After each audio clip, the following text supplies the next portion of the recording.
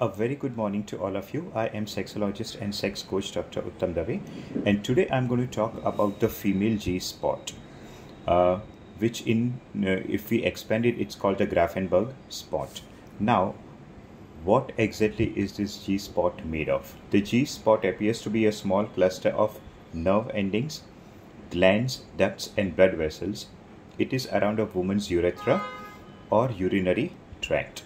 Now, how do you feel this? Is it something which is permanent in a woman's body? No.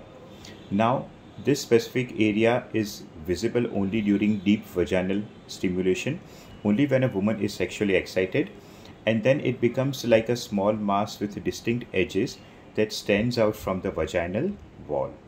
So, if you are a man who's trying to locate a G spot inside your woman's body, or if the woman herself is trying to locate it, you will have to be very sensitive enough to spot this enlarged G spot.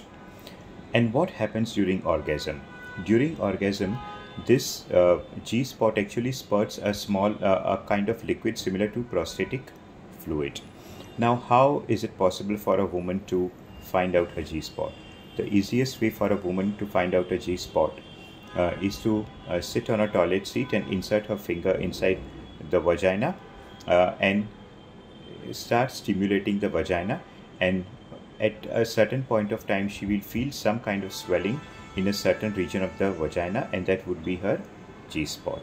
So I would suggest every woman who wants to enhance her sex life to go ahead and try this exercise in complete privacy of a room, and yes, well, feel the experience, and you may want to share it with your friends. Thank you.